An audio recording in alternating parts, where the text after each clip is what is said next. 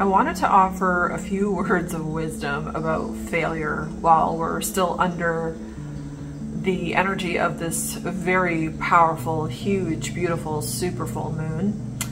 This week is greatly impacted. This week is greatly about new beginnings. It just brings this fresh start and this illumination, this realization to things in our lives that perhaps we've been not aware of and just kind of blind to. And so as I was contemplating failure, there are three components of failure that are evidence of how much failure in our lives is 100% a positive, and why it is necessary, and the benefits that we can get from failure. And the very first one is learning. So failure always teaches. There is always a master lesson, if not several master lessons within failure, whether it's the failure of a relationship, whether it is the failure of a business, whether it is the failure of any other type of relationship, not a partnership necessarily. But there are so many teachings, there's so much to learn from failure. And so I wanted to present to you with a newer perspective, with a fresh perspective, with a new beginning perspective when it comes to failure, because failure is the precursor to success. Chaos is necessary before any kind of flow or normalcy can take place and can happen. Chaos always precedes order, right? And so if you really think about anything that you have failed with in your life, or any relationship failures, or anything that you've deemed as a failure in your life up until this point, just think about all of the wisdom that you were able to extract from that failure. Think about all of the things that you learned from those failures, all of the ways in which you were shown of how to do something better or how to do something differently. So failure is such a key component to a new beginning, right? It always precedes a new beginning. It's like I said, chaos precedes order. So we must go through a breakdown process. We must go through this grinding it out and ironing out, you know, the wrinkles, and figuring out what each of those wrinkles are and what they mean, and what we're meant to extract in terms of learning from those, right? That is the process that we all must go through before our new beginning can happen, right? It's how am I getting wiser? What am I learning from this situation? What is this situation really teaching me about my values, about what I desire, about what I want to live according to? Oh, this beautiful hawk just flew by as I was saying this.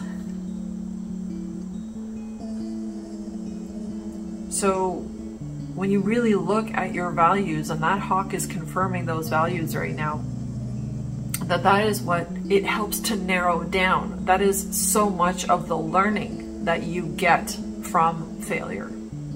Now the second thing, the second lesson, or the second extraction, that positive extraction that you get from failure, is redirection. Failure always redirects you. Once you realize something isn't working for you, once you realize that, you know, that you have failed at something, or that not even that you necessarily failed at something, because sometimes failure comes in the form of other people just doing something that, you know, ends up not working out for us. Like, for example, if you end up getting fired from a job, right? In your eyes, in your ego's eyes, that might seem like a failure, but in actuality, that's a redirection. That's a redirection from your higher self, your soul. It is also a redirection from God. So that redirection is meant to pivot you. It's like showing you that, hey, this isn't where you're supposed to be, or this isn't the environment you're supposed to be in, or this isn't the person you're supposed to be with. And it redirects you and shows you, and basically guides you to a new path. So don't look at failure especially in circumstances where like somebody cheats on you, for example, in a relationship, or someone does something behind your back or betrays you in some kind of way in a relationship, that failure of that relationship is 100% a redirection. It isn't the person that you are truly in alignment with, and so therefore you're not meant to be with that individual, and you're meant to move on. You're meant to pivot, redirect, right, and move in a different direction. And in a lot of cases, what I have found with clients is that when someone is redirected out of a relationship, they are always redirected for their best and highest good, meaning that they are supposed to be either by themselves for a period of time to get to know themselves on a deeper level. Maybe they're supposed to just have that alone time, that sort of hermit mode where they really get to reflect and really get to know themselves. Or it's like a clearing, right? It's a redirection towards another person because maybe someone else is actually already lined up by spirit for that person to connect with. So there are always deep, deep purposes of this redirection that happens as a result of failure, right? And so I want you to really start looking at failures as a positive, as a really good thing in your life, because like I said, it's teaching you something really, really valuable, either about yourself, either about the people around you, the circumstance you're in, the situations that you're in. And usually this learning, I find, is in layers. So some of it is going to be immediately evident to you, and then other parts of the learning is going to come later from that failure. It's not going to be immediate. You're going to see it like later down the road and recognize of like, you know, maybe once you have that new job, then you're going to reflect back and be like, oh my God, like that, I'm so glad I was let go from that previous job because I love this so much more. This offers more money, more flexibility, better hours, right? Like there are so many layers to that learning that are going to come along the way. Some of it, like I said, immediate, and others that are going to come later. So stay open to that and allow step 2, the redirection part of that failure, to happen. Allow yourself to go with the flow, to really tune into the flow of like, where am I supposed to go next? Am I supposed to just take a pause right now and maybe spend some time with myself or with my kids or my spouse or whoever? You know, am I supposed to just relax and you know, take a moment to kind of regroup myself before I move on to this new redirection, right? So give yourself some time and some grace to figure that out for yourself, but know that the redirection happens. The redirection isn't always immediate. Sometimes it takes a week or 2 weeks or a month or a year or whatever before that redirection fully lines up. And how you line up with that redirection and how quickly you line up with that redirection really depends on your own personal alignment. So if there's a lot of learning still and you're still moving through the learning phase of a failure, then that means you're not quite ready yet for the full redirection to happen. So the redirection is already simultaneously taking place as soon as the failure happens, but you don't necessarily get there until you are fully aligned vibrationally and are fully ready to embrace that new beginning. So like I said, this could be, for some people it's like a day, and for other people it could be a year or anything in between. Go with the flow, trust your own pace, trust your own direction, redirection, and trust how fast or how slow it's happening for you. This isn't something that we can force. This is usually something that we just have to kind of go with the flow, and then our own learning as we accumulate wisdom, as we accumulate understanding, it allows us to kind of get there faster. But it's not a process that we can speed up. It's not a process that we can slow down. It's really just about going with your own flow, going with your own process, however long that takes for you. And the third blessing of a failure is setup. So once the learning has taken place, once the redirection has taken place, there's also a setup that is taking place. And this setup is the setup of you for the next phase of your journey.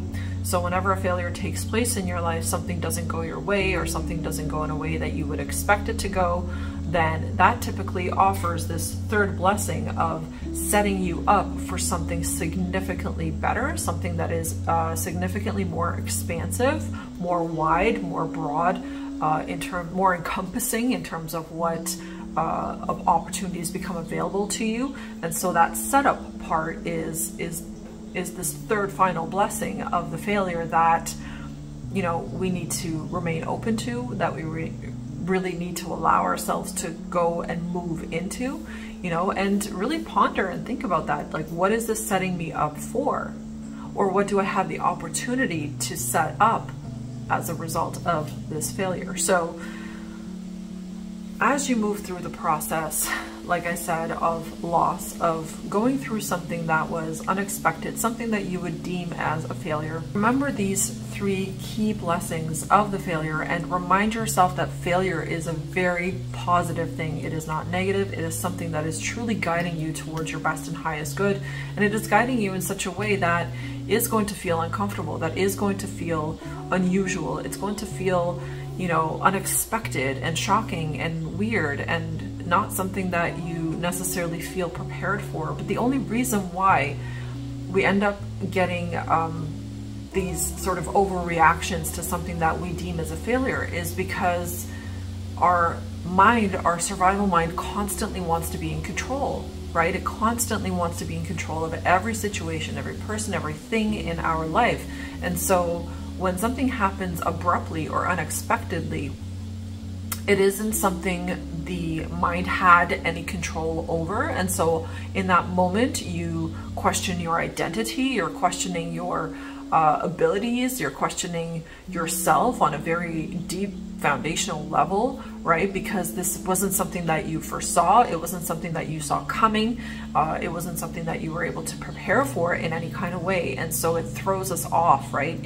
It kicks us into that survival brain, and it makes us question everything, and it makes us question, you know, the validity of God sometimes, if it's a very tragic situation, right? Because in the moment, like, the brain just literally can't comprehend the fact that it had no control, right? And so that's where we end up looking at something, at a situation, as a failure, even though everything in life happens with purpose. Absolutely everything happens with purpose and happens for a reason.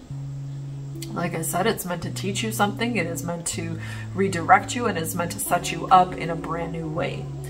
So remind yourself of this, and just keep these three blessings in mind the next time you experience something that is unexpected, something that is, you know, heavy or difficult for you to process in the moment. And just be very patient with yourself and be very kind and just loving with yourself about it, and just remind yourself, like, okay, I just need to take a little moment here and kind of wrap my head around everything that's going on, and I will accept the fact that this is a redirection for me. I know I'm meant to learn something from this. Perhaps it is acceptance, perhaps it is patience, perhaps it is just to learn how to be at peace with things. Perhaps it's a lesson to learn to go with the flow, right? There are so many hidden blessings and lessons within difficult situations. So remember, with this beautiful full moon this week, with this new beginning energy this week, that you are being redirected, you are being taught something very valuable, and that you are being set up for a brand new chapter, for a brand new beginning in your life. So go with that flow, don't resist it, allow it, keep your heart open, keep yourself in gratitude for everything that you have experienced and learned, and for how far you have come, for how much you have grown in the process of your previous failures, and really just pat yourself on the back, you know, let yourself recognize that you are human, and that you are here to learn, and that you are here to have failures and have new beginnings, because that's what makes life interesting, and that's what makes life worth living. So keep going, my friends, keep positive and stay in your own beautiful flow, and just trust your intuition more than ever.